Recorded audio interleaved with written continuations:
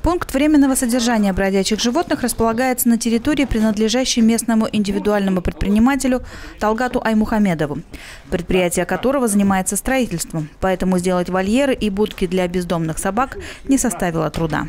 Проблема бродячих домашних животных, она существовала и ранее, но вот с этого года, получается, вступил закон об ответственном обращении с животными. И как бы вот есть какие-то моменты, которые требуют решения. В любом случае это будет, как говорится, действительно плюс, действительно решится одна из актуальных проблем нашего региона, нашего района и города в том числе. На данный момент подзаконные правовые акты для использования бюджетных средств на содержание приюта еще не вступили в силу. Поэтому основные расходы компенсируются за счет привлеченных средств предприятий и неравнодушных жителей.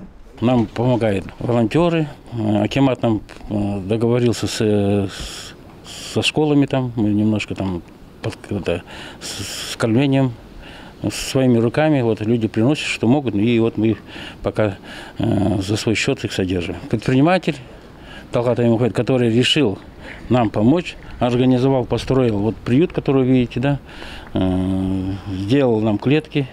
Теперь эта проблема решена.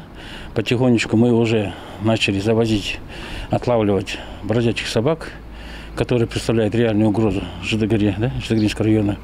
И, соответственно, согласно закону, мы здесь это содержим. Стоит подчеркнуть, что ветеринарная клиника Житикаринского района тесно сотрудничает с пунктом временного содержания бродячих собак. Помимо стерилизации и кастрации, планируется производить чипирование и ставить бирки. Чтобы издалека понять то, что собака уже обработана, поставлена прививки от бешенства и уже стерилизованная. Кроме того, отдел ЖКХ на безвозмездной основе передал на временное пользование автомобиль для транспортировки бродячих животных. Также хозяин приюта планирует до декабря оборудовать закрытое помещение, в котором бездомные кошки смогут спасаться от холода. Валерия Зиновьева, РТН Житикаринский район, при содействии телекомпании «Акцент». Все.